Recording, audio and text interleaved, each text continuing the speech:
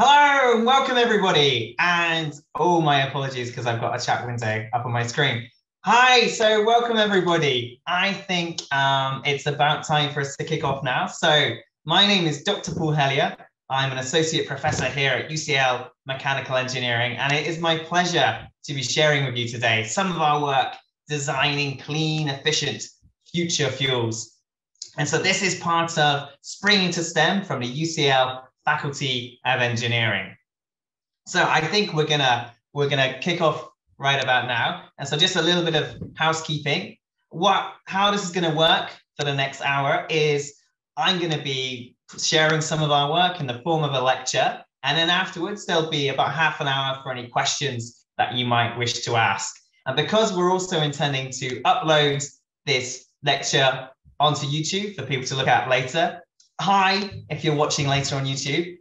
Because of that, we are going to keep the cameras and the mics off for everybody.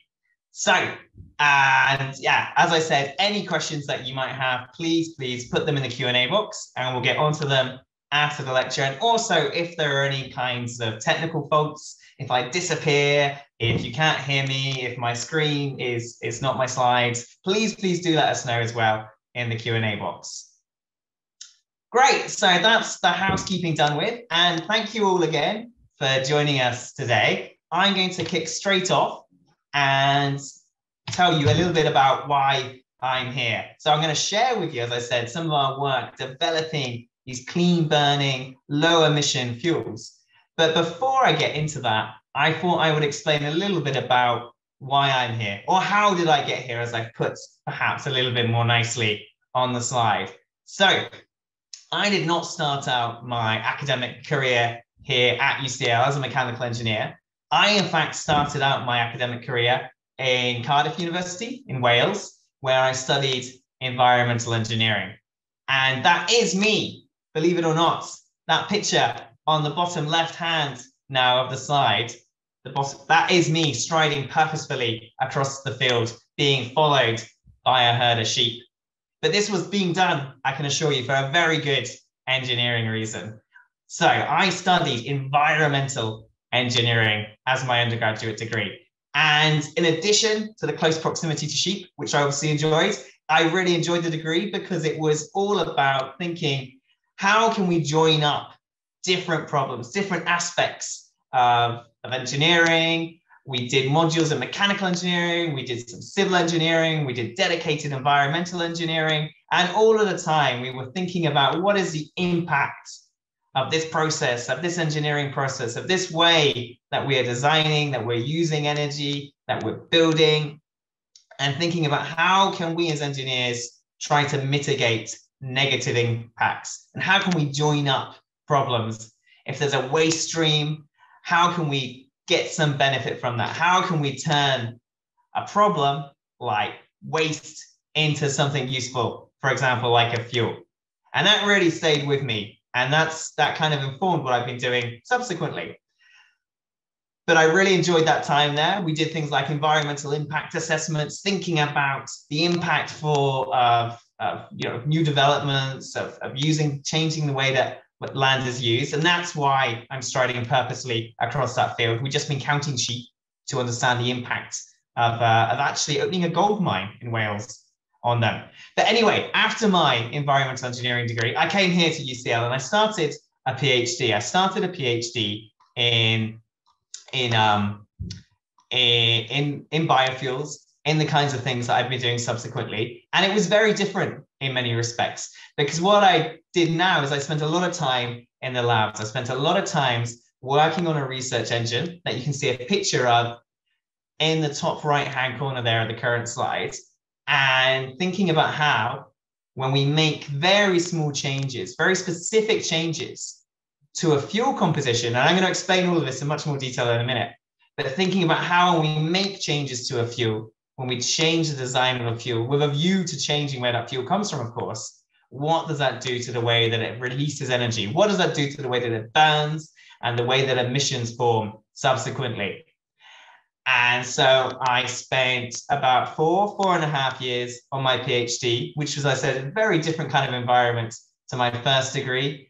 2 floors underground, for most of my time. No natural sunlight, but that was okay. I really, really enjoyed what I was doing. And I was working with an industrial partner during the course of that PhD, but at the same time, being here at UCL, having exposure to so many other disciplines, other engineering, other scientific disciplines, is I got into other potential types of renewable fuels as well. And again, I'm going to come back to this in a bit, but I did things, for example, like meeting biologists who could structurally engineer micro-algae to produce different types of fuels. And I kind of, I developed all these kind of side parts, these other focuses as part of my PhD towards different routes of sustainable fuels.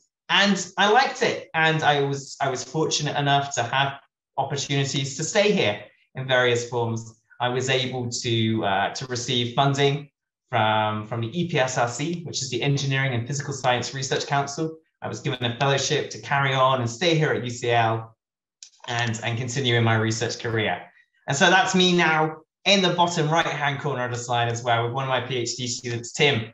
And that's, I don't get to put the red overalls on as much as I like nowadays, but this is part of what we do still, working with PhD students, working with colleagues towards continuing our research.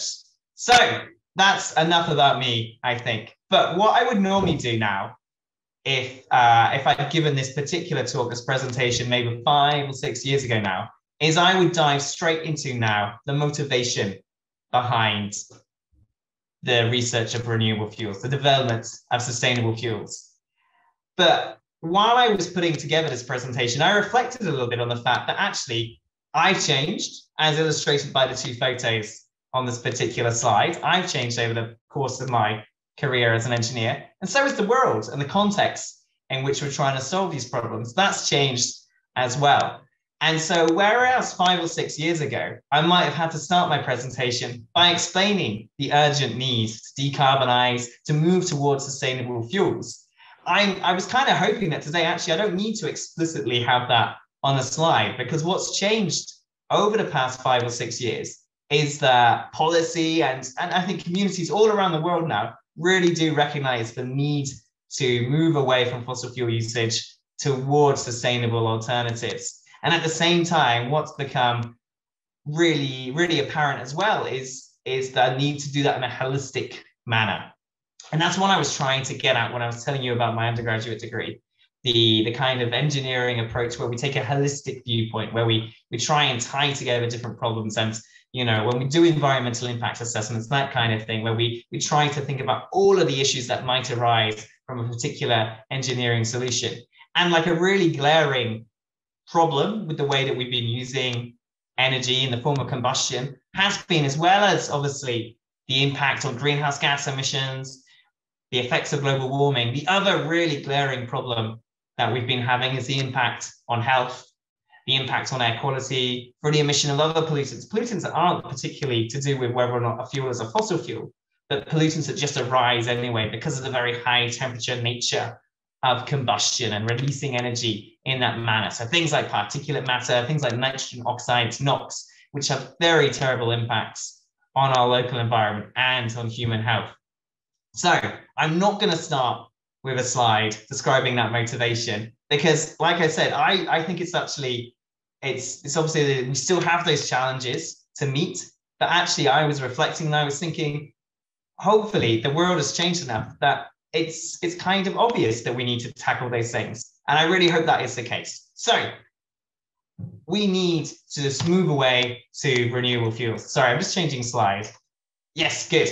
And so when I say fuels, I'm going to talk mostly today about liquid fuels. So diesel, gasoline type fuels that you've probably interacted with for most of your lives.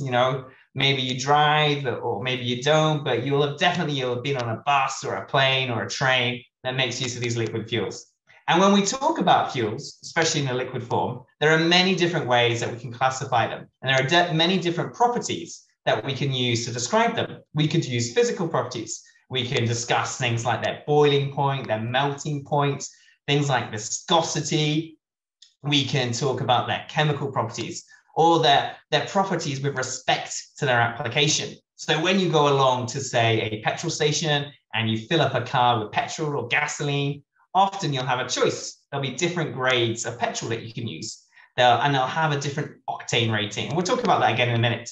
But the octane rating is just an indication of that particular grade of fuel having a slightly different set of properties relative to its application. It means it will work in a very slightly different way depending on which grade you go for. But the way that I see these fuels is I try not to think about these physical properties and these kind of application-specific properties. Instead, in our research, what we tend to do is we tend to think about the molecular structure of the compounds that make up these different fuels. So when somebody says to you diesel or gasoline, there is no single chemical compound which is diesel, or there is no single chemical compound which is gasoline. Both of those fuels, because of the nature of where they come from, the fact that they are dug up as crude oil and then they're fractionated and distilled, separated according to things like their boiling points, means that those fuels are in fact mixtures of many, I'm going to say hundreds, I think hundreds, yeah, hundreds of different compounds, different chemical species with different molecular structures. And they're grouped together just because they happen to all work together well in a certain way. And those fuels can be very different when you start looking at them in terms of their the molecular structure. So I've got some examples of this on the current slide. So in the top left-hand corner, some of those current hydrocarbon type fuels. They tend to have long straight chains sometimes. Where there are two lines together, that indicates a double bond, which I'll talk about again in a minute. Or they can be in ring type structures and they can have branches coming off. And in the diesel and in the gasoline that we use, we find many different permutations and many different proportional mixtures of these kinds of molecules. And then when we start thinking about biofuels, they're the same. There's, something like biodiesel, for example, isn't a single distinct compound, a single distinct chemical. It's many different chemicals which are related to one another and have some commonality and have some key differences relative to the diesel fuels, or sorry, to the fossil fuels, but they're not a single compound. But the way that biofuels, despite this kind of variation within that group of fuels, the way that they tend to differ from those fossil fuels is that because of where they come from, because they come from organic matter, they're going to contain oxygen to some extent, to some level. And they're going to have a lot more scope, therefore, for utilizing the fact that there's oxygen within the molecule and the fact that we can choose different sources for our renewable fuels, different types of biomass, different waste streams, different ways of modifying those initial chemicals and molecules that come from a renewable feedstock. And if we have all of those decisions that we can make, then as engineers, what we can do, and what's really exciting, is that when we're trying now, we need to displace current fossil fuels, is we don't have to settle for simply producing equivalent fuels. In fact, as engineers, what's exciting is trying to make better fuels. So that's what I'm going to talk about now. I'm going to give some examples of how we try and engineer, how we try and understand the kinds of changes, the kinds of features that we should include in a fuel to make it better. So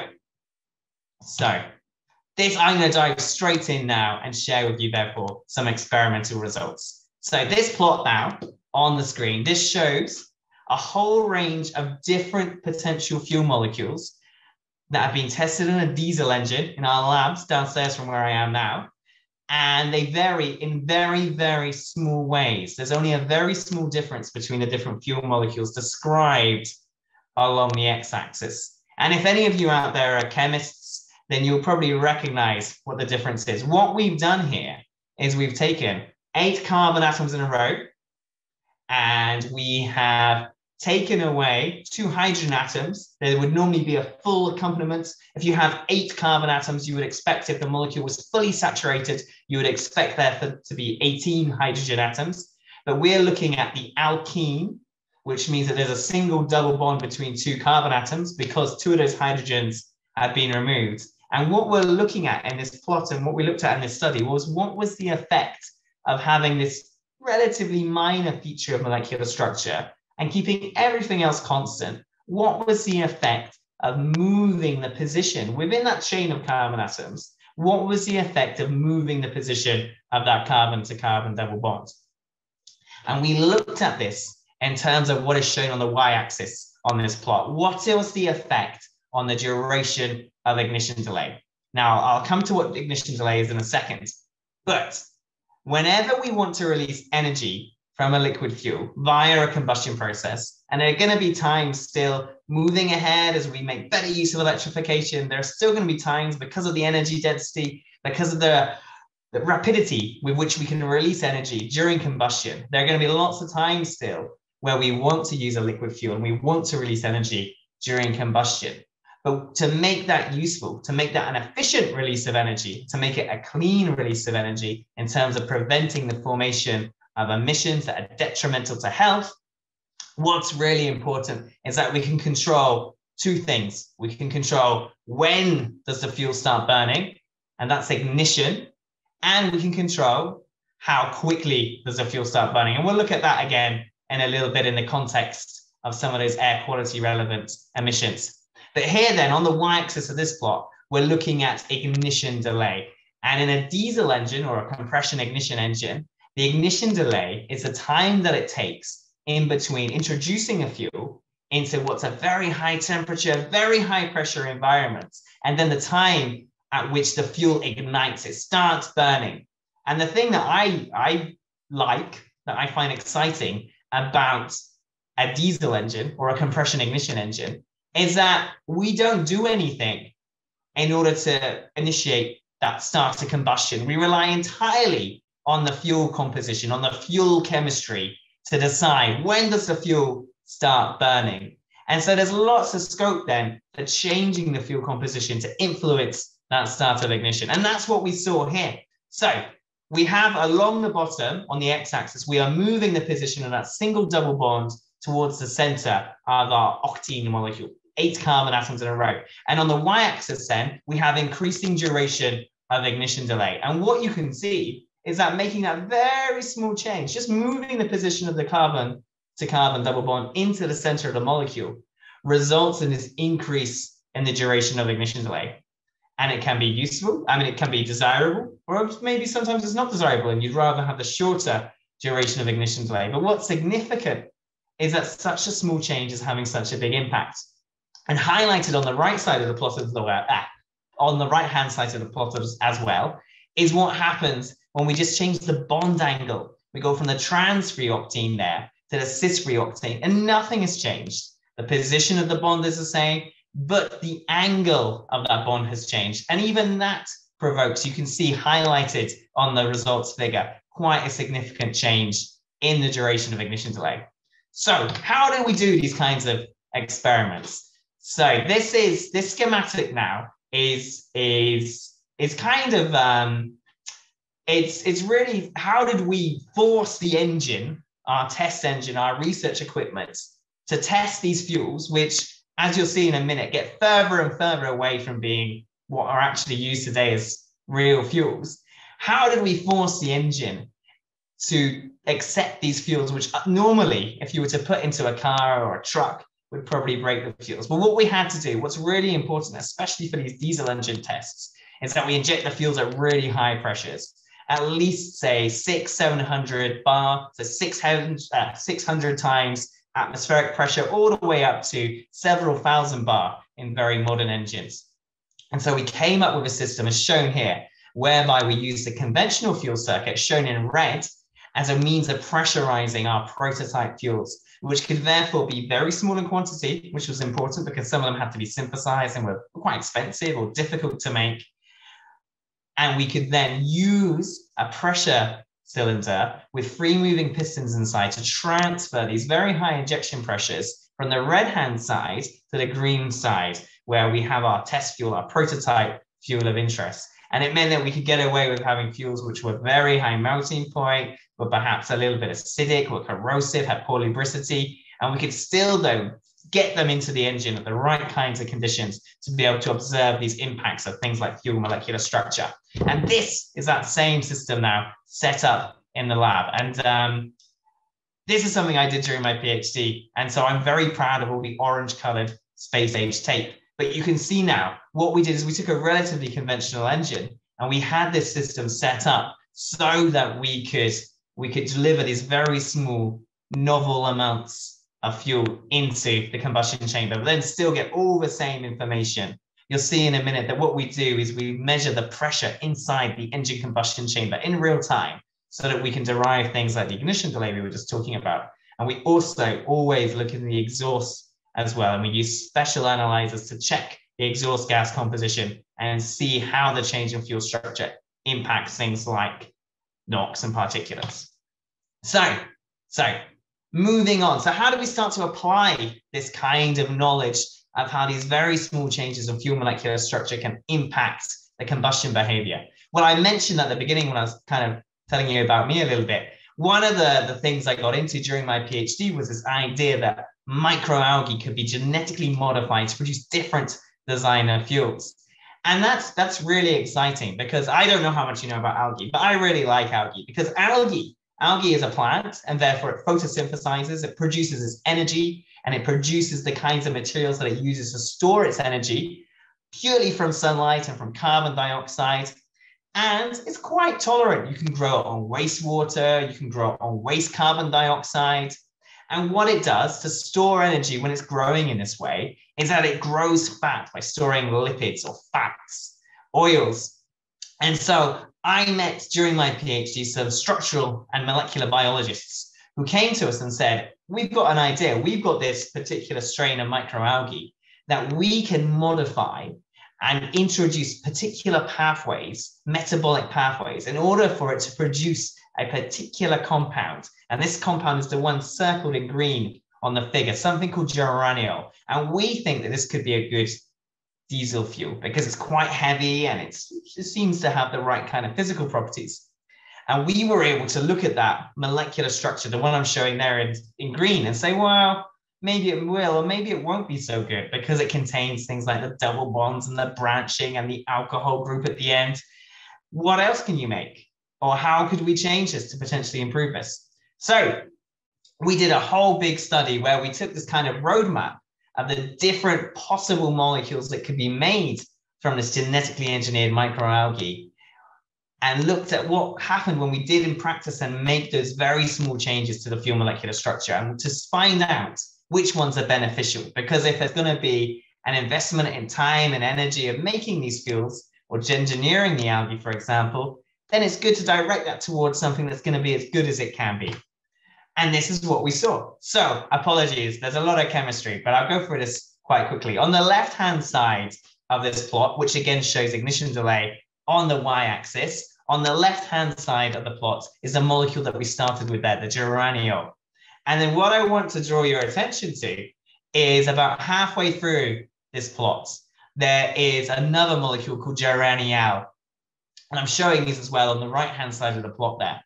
And this saw, when we went from geraniol to geraniol, which is just taking away one hydrogen atom, this had, of all the different changes we tried, all the different permutations of molecular structure, and this example, this had the biggest impact on that duration of ignition delay, and so potentially on the combustion process. And that was a single hydrogen atom, only one hydrogen atom that was removed in order to achieve that effect. So, sorry, I'm going through this quite quickly now because I realized I've got way more than I wanted to tell you than I probably have time for. But just to kind of highlight a few other things. One of the other things that we've been doing a lot of work on is thinking about fuels that can come from waste biomass. So woody materials, things that don't compete with the production of crops for food. Or if they do come from crops, they are the waste materials. They are the parts of the plant that don't get utilized towards food production. Because what's become ever so important recently is the realization that when we talk about sustainable fuels or just generally sustainable energy, we need to think about the whole life cycle. It's not just at the point of use at which we have to look at the impact on greenhouse gas emissions and air quality. So what we do is we look at the kinds of molecules that can be readily produced from things like biomass. And what this figure is showing is the kind of the map, the routes via which these different molecules can be produced. And with the points I want to make is that every time you see an arrow in this figure, every time there's one of those black arrows going from one fuel structure to another fuel structure, what they represent is another processing step, another investment in energy, another cost in terms of life cycle emissions. And so what we've tried to say is, well, maybe we don't need to have quite so many processing steps. Maybe we can exploit the features of what's already in the fuel structure, so things like the presence of oxygen, and avoid having so much invested energy and have a useful fuel still. And this is what this shows. So going back to that idea of octane, what octane rating for a gasoline type fuel describes is how resistant a fuel is to knock. And knock is exactly what I was just talking about, this auto ignition process, but which in a spark ignition engine is completely undesirable. And so in the interest of time, I won't go through in great depth what we found, but what we tested in this particular example is a whole range of different molecules that come from that map that was on the previous slide, but which represent different degrees of processing, have a different number of processing steps involved, to see if applying that extra processing was really worth it in terms of increasing the knock resistance or the usefulness of the fuel to this extent. And it wasn't necessarily. Some of the fuels, which were barely processed at all, the things like the furfural alcohol, actually showed a very, very good, very high resistance to knock. And the fuels which had many, many, many stages of processing showed broadly equivalent resistance to knock. And there are reasons why you might not want to use that initial molecule, reasons to do with toxicity and handling. But from the combustion perspective and releasing energy, it's not necessarily perhaps to have invested all that energy to get to the more refined product. And here's another example of this. This is looking at pyrolysis. Pyrolysis is breaking down woody materials in the absence of oxygen, but at high temperatures. And as you use higher and higher temperatures, you tend to break down those molecules more and more and strip off things like branches. That's what I'm showing on the right-hand side of this slide here. As you go down in temperature, the kinds of potential fuel molecules that are produced from this pyrolysis process tend to have more bits sticking out. They tend to more closely resemble the biomass that they started out with. And so we did a whole series of experiments where we tried to investigate, find out what was the effect of perhaps doing this process at a lower temperature and leaving more of those branches present. And this is what we saw. Again, this is ignition delay on the y-axis. And then along the x-axis, there's more and more of those different potential pyrolysis molecules present in the fuel blend that was tested. And you can see as well, as you tend to go up in the duration of ignition delay, there were more and more of those methyl branches present. There were more bits of the original molecule left. And so again, we can identify that there's a cost, there's a trade-off between perhaps running your pyrolysis process at a higher temperature and then the potential performance of the fuel that's produced as well. Now, I said I was going to mostly talk about liquid fuels, and I have mostly talked about liquid fuels, but something that we're increasingly thinking about as well in terms of renewable fuels are not just fuels that are net zero carbon, in that the kind of carbon that's produced on burning them comes from a renewable source. We're also starting to think more and more about literal zero carbon fuels, things like hydrogen. And this is another area in which we've worked. And this now, what I'm showing in these two figures is a pattern of heat release rate. So I said right at the beginning that one of the things we measure all the time inside the engine is in-cylinder pressure. And what that allows us to do is see in real time, how quickly is the fuel burning? Well, when does it even start burning? And then how quickly does it start to release energy? How long does the burning process last? Because all of that is very important for understanding how efficiently that energy is transferred to useful work out. And it also tells us about how pollutants are going to form. And so what we're looking at on these two slides is in the context of two very different size engines. When we start to take away the liquid fuel, the fossil diesel in this particular example, and we add instead hydrogen, how does that change that pattern of combustion phasing? And what you can see is a change in having sort of very concentrated combustion in a quite small area to having a much wider kind of zone of combustion, if you like, as more and more hydrogen is present. And that has advantages and disadvantages with regards to the emissions. And you can see that here on this slide as well, where we just look at the two right-hand side figures, and we can see as we increase the amount of energy from hydrogen, actually we're also increasing and having an impact on the amount of NOx that's produced, especially in the smaller light-duty engine. So on the one side, we're doing a positive thing. We're hopefully using a renewable source of hydrogen. We're offsetting the fossil diesel, but actually we're having this unintended impact then because of the change in the way in which energy is released on the NOx emissions as well. So this is nearly the very last thing I want to show you. So we talked about NOx emissions very quickly in terms of air quality. And then the other thing that's very important as well is to think about particulate matter, particles that get produced during the course of combustion. And the problem we have is that not all particles are the same. They vary massively in size, and they can also vary massively in the impact on human health that they have, depending on what the other kinds of things are, the other chemical species that are present on the surface of those particles. So what this figure shows very quickly is an experiment where we have a furnace, a ceramic tube furnace that goes up to 1300 degrees. And what we can see is that it is now, because we try different fuels, in that furnace. And what's happening is we are starting to see an impact on the toxicity of the particulates that's produced. And we can see a change in temperature with toxicity, as well as a change in the fuel composition having an impact as well. Sorry, I think I'm nearly out of time, guys, and I apologize. I fluffed that slide a little bit because I'm rushing. So, very last thing is to think about where you are in the world and the kinds of sources of biofuels and other renewable feedstocks that might be available. So very quickly here, this is an example of two different types of biodiesel, one made from coffee grounds and one made from waste date pits.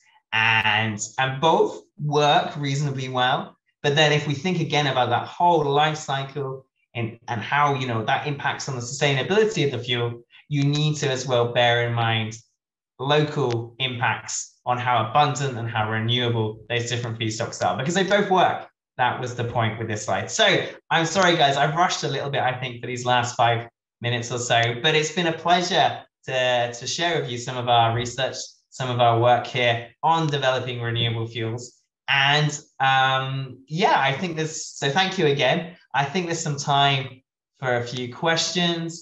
And I think, definitely time for questions now. So I think I need to check the questions. Sorry, just a second, guys, while I get up the questions for us to look at. Okay, so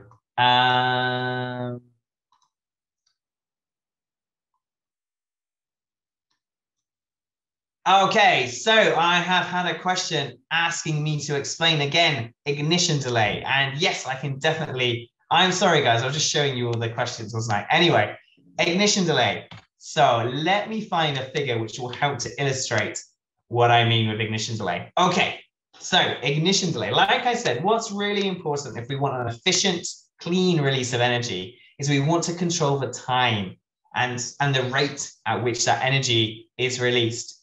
And so in a diesel engine, also known as a compression ignition engine, what happens is that at the beginning of the compression stroke, so at the start of the stroke in which the piston moves up from the bottom of its stroke to the top of its stroke, and it starts to compress to reduce the volume of the air trapped inside the combustion chamber or trapped inside the cylinder. As it does that, as it reduces that volume to create a high temperature, high pressure environment, there is in fact no fuel presence. The fuel is only added, it's only injected into the combustion chamber very, very shortly before the piston reaches the end of that compression process and starts to move back down and hopefully have useful work done against it to produce energy out. So the fuel is only injected at very high pressures, as I think I said, just about, just very, very soon before the end of that compression stroke. And what happens then is that fuel does not start burning straight away. the fuel, because it's quite stable at kind of standard conditions, is very stable. It's not burning. We don't want it to burn when it's just kind of held at ambient conditions. And so it has a certain sort of reactivity associated with it, which means it's only when it finds itself in that high temperature, high pressure environment does it start to burn. But the rate, even before it starts to burn, it needs to break down. It needs to vaporize. It needs to go from the liquid phase to the gas phase. And then individual chemical reactions with the oxygen present in the air that's trapped inside the combustion chamber also need to start happening. And for those reactions to start happening, it's very much affected by the initial structure of the fuel molecule. So the rate at which those reactions, those chemical reactions that then take place, that lead up to the point at which ignition occurs, those are very much affected by how easily the fuel molecule can be taken apart, as it were, by the oxygen in the air.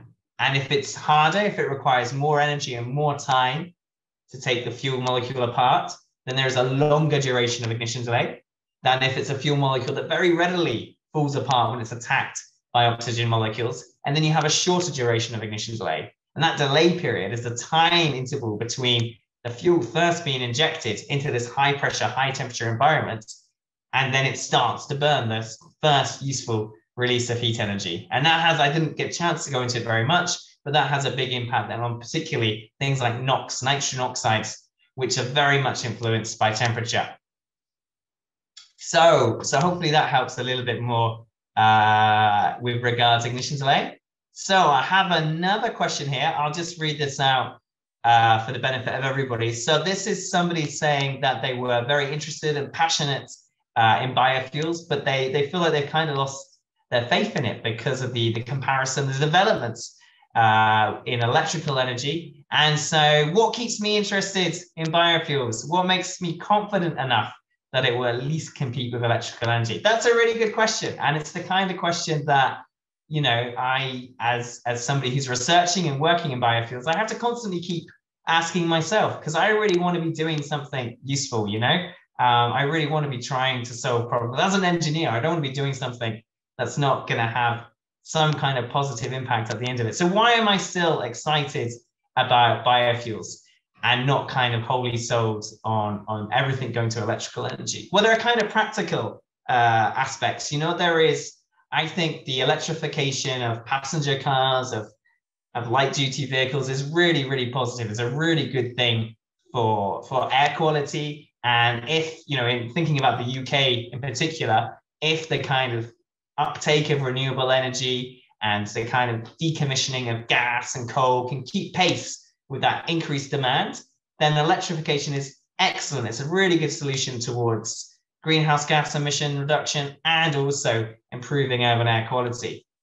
I think it gets harder as you move away from those smaller kind of light duty vehicles towards kind of bigger, heavier vehicles, trucks, buses that need to have a very long range, that effectively need to carry lots and lots of energy with them. And there's so many other solutions, things like hydrogen fuel cells, for example, and the batteries are getting better all the time. But storing chemical energy in the form of a liquid and then releasing it during combustion or oxidation is a really good way of achieving a high energy density and having a really efficient way of then releasing that energy as well. So I think that electrification absolutely is really positive and has a great role to play in improving our urban environments and making more and more use of renewable energy as that supplants all the fossil energy that's used in electrical power production. But there are going to be certain applications where actually it's still really helpful to have a very high energy density liquid biofuel type thing or another kind of renewable fuel. Things like, so not just on the road for the heavy trucks, but thinking about aviation, that really needs to maintain that high energy density. And it's very conservative, that industry, in terms of how readily it can switch to any different form of propulsion. Things like shipping as well, where there isn't the opportunity to charge up very regularly, that kind of thing. And the other thing I find exciting about biofuels still and motivated still is this idea that we can take what is a problem perhaps, So the production of waste biomass. So let's say you have a field of crops, and after harvesting the fruit or whatever it is, the rest of the plants are just left to kind of rot in the field. That can be positive. That can help with the whole ecosystem, the whole kind of replenishing of nutrients of things. But they may just rot. They may just rot and produce methane, CH4, which will then escape into the atmosphere. And to a certain extent, it's okay because it's renewable carbon, but it's not particularly good. And if we can collect that waste, and there are perhaps that's not perhaps such a good example, but maybe there are other things around municipal waste streams that have had some embodied energy put into them already. If we can, rather than letting that energy go to waste, if we can then collect up that energy and use what is a problem, disposing of that waste, to solve another problem, another challenge, which is providing a sustainable, entirely renewable liquid fuel for applications that demand it, then I still find that really exciting. So hopefully that helps. So we've got a few more questions. So I've been asked as well to explain what is knock resistance. So knock resistance, as I said, is very heavily linked to this idea of ignition delay. So in a diesel engine or a compression ignition engine, you need the fuel to auto-ignite. We absolutely rely on the fuel auto-igniting because there is no spark. There is no kind of external ignition source applied to make the fuel ignite otherwise. So it has to auto-ignite. In a spark ignition engine, in order to choose the time at which energy starts to be released, rather than relying on the fuel to auto-ignite, what's done instead is that a spark, an electrical spark, or some electrical spark, let's say, is applied as the ignition source to get it to burn at a specific time. It's been optimized in terms of efficiency and in terms of emissions. And so, whereas for a diesel type fuel, it's very important that when it finds itself in that high temperature, high pressure environment, it does auto-ignite. In the case of the gasoline type fuel for spark ignition combustion, because the ignition process is taken care of, you've already set in your engine management system the time at which you want the fuel to auto-ignite. What you don't want is for the fuel to auto-ignite beforehand, or for parts of the fuel to auto-ignite before the flame from that spark has reached them and they release energy at the right time. And when in a spark ignition, a fuel ignites and we don't want it to, that's termed knock. So knock resistance is the inverse of the ignition delay, if you like. Knock resistance is how well does a fuel resist auto-ignition when it finds itself in that high pressure, high temperature environment. So hopefully that's helpful. So there's another question now about how some countries want to reduce and stop support for carbon-based fuels. Which fuels other than ammonia or hydrogen do I think will be viable in around 2040 for transport applications, especially marine?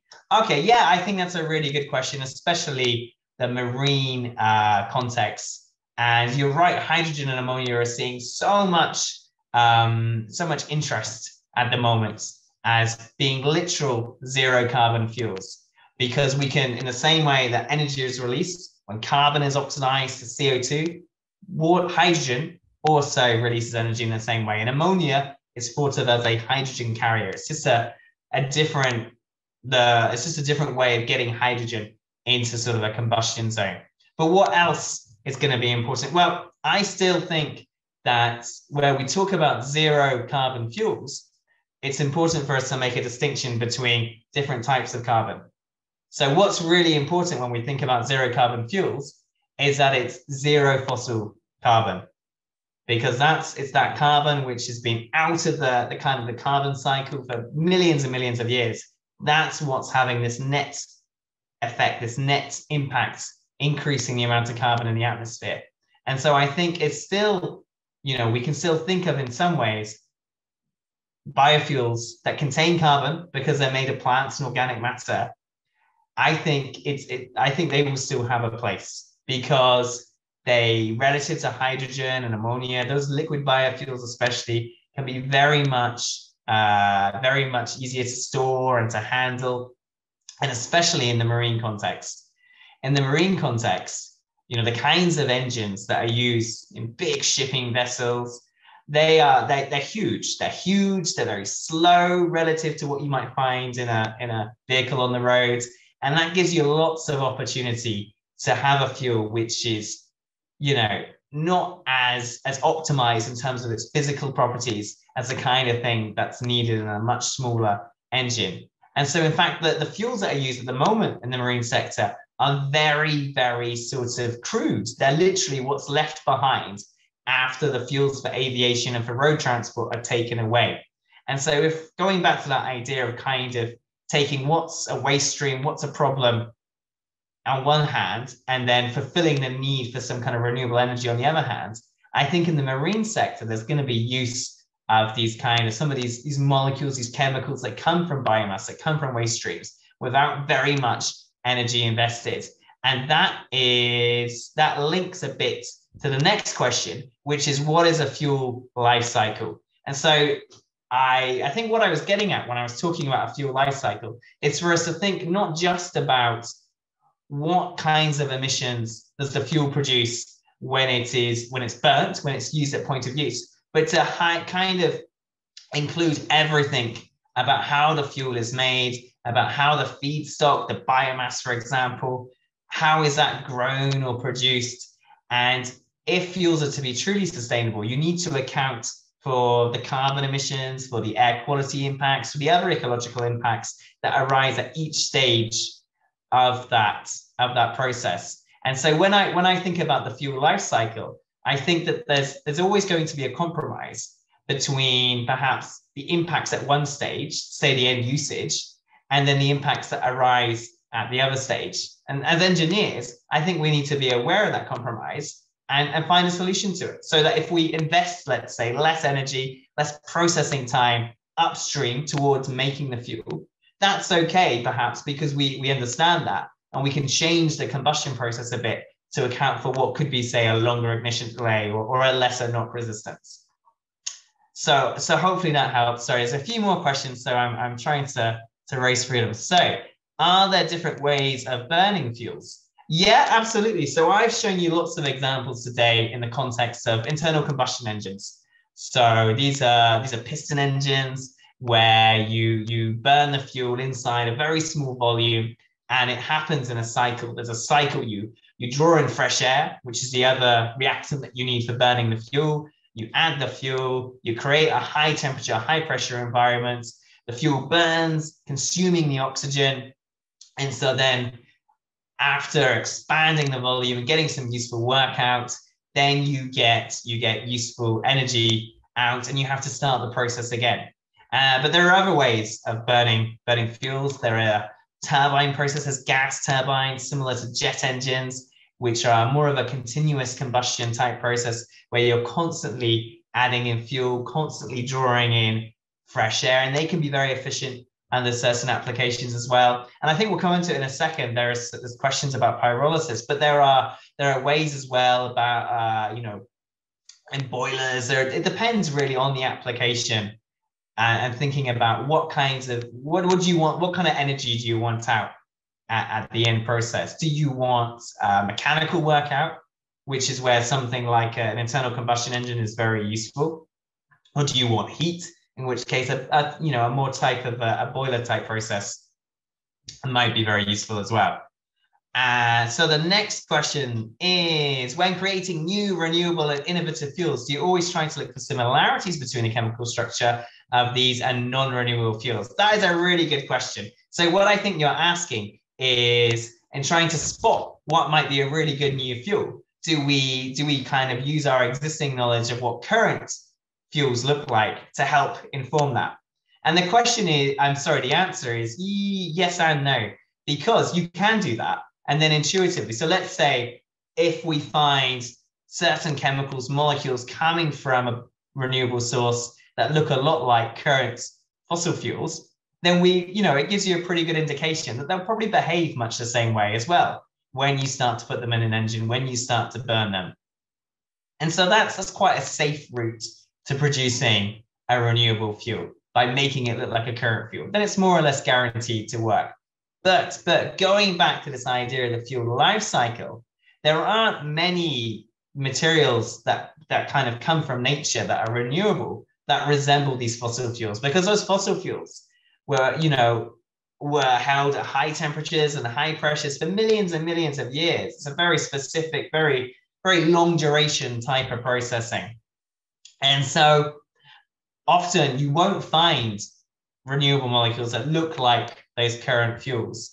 And to make them look like those current fuels, it goes back to this idea again of the fuel life cycle, requires as many sequential stages of adding in, for example, hydrogen, adding in temperature and breaking down and modifying the fuel. So there's always an investment of energy. So it can be helpful to have in mind what we know works well. But actually, we often try and look for fuels that don't look anything like current fuels. And we look at, for example, whether or not we can make use of the extra functionality, the extra reactivity of the presence of an oxygen atom within the fuel to try and circumvent the need to make the fuel look much more like a current fuel, and thus avoid that kind of extra energy investment.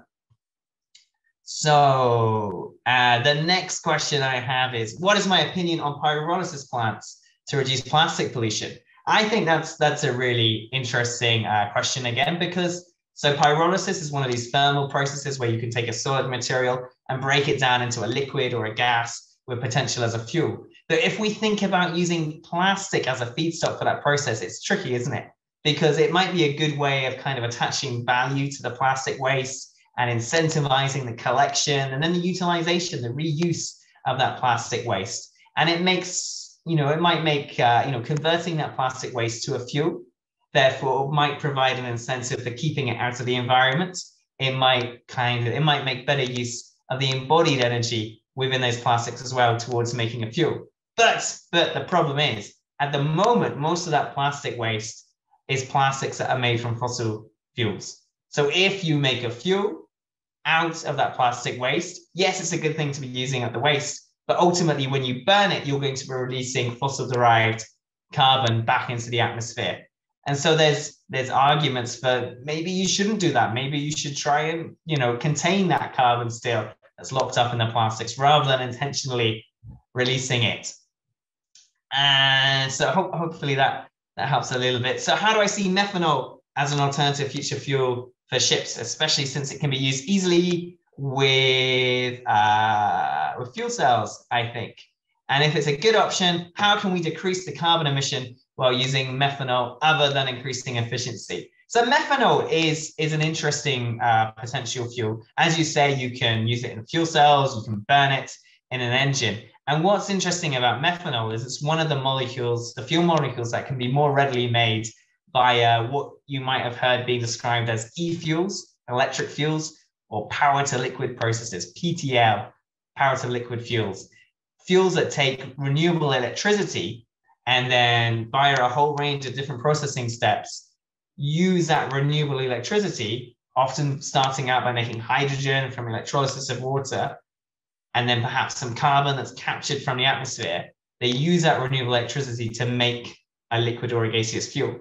And methanol, because it's very simple, only contains one carbon atom, it's very small, is one of the easier fuels to make via that kind of process. But as a fuel, it's not necessarily very attractive because it contains a lot of oxygen for the amount of carbon, the amount of energy that's present.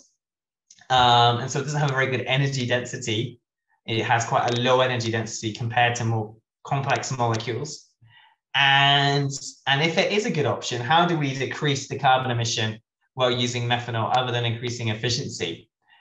I think, so obviously, if you increase efficiency of any process, and so for the energy that goes in, it may be chemical energy in the form of a fuel like methanol, we get more useful energy out, then obviously to do a certain amount of work, you don't have to invest so much energy, so much fuel energy in the first place. And that's one way, as you say, of reducing carbon emissions. But with the methanol, I think it comes back to, again, this idea of where is the carbon in the methanol coming from? And if it's a genuinely renewable methanol, most methanol at the moment is made from natural gas, and so it's not. But if it is a genuinely renewable methanol, then actually maybe we don't mind the carbon emissions that come associated with releasing energy from it, because we're putting back in then short-term carbon from biological sources back into the atmosphere. And so I'm conscious I've probably not got too much more time, but there is another question here about hydrogen and diesel mixtures. So somebody asks, isn't it true that hydrogen diesel mixtures with a high amount of hydrogen can actually increase turbulence inside the combustion chamber and injection equipment and thus have a negative impact on the emissions? Yes, yes, adding in hydrogen. I'm sorry, I skipped through it very quickly, I think, in the slides. But adding hydrogen is really complicated in terms of the impact that it has on the combustion process. And primarily it's because you're going from, especially if we're talking about hydrogen diesel combustion, in just direct injected diesel combustion, you have combustion only taking place within quite a confined zone within the combustion chamber around the peripheries of the diesel sprays. And it happens at more or less stoichiometric conditions, which means you have the right amount of oxygen for the amount of fuel you're burning.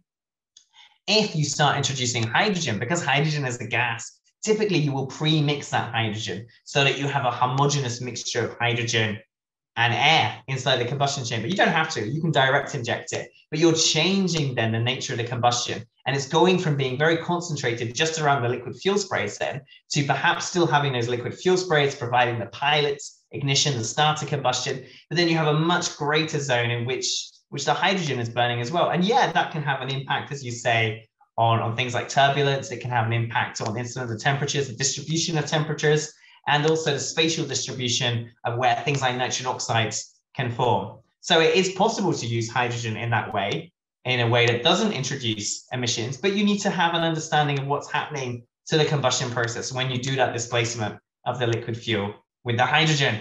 So thank you everybody for the questions. I've really enjoyed answering those questions, and I'm really sorry, but I think we are pretty much out of time. But I really, as I said, really enjoyed all those questions and the opportunity to share my research and what I think with so many of you. So thank you all for attending. So please, though, do take advantage of the free taster lectures in other subjects that are coming out from UCL Engineering as part of Spring into STEM. I think there's some links in the chat now for you to access though. There's also, I'm afraid, a very, very short survey, which has got nothing to do with your applications or whatever you might be doing at the moment, but which is just about how you found this event. There's a link for that in the chat as well that we'd really appreciate you filling in if you have time. And yeah, everybody here, you should get an email subsequently as well with those links as well if you don't have a chance to click on them now. So thank you again for joining, everybody. I've really enjoyed it. I've really enjoyed talking, as I said, about some of our research on renewable fuels. So take care, and yeah, hopefully maybe see some of you soon. Thanks. Bye.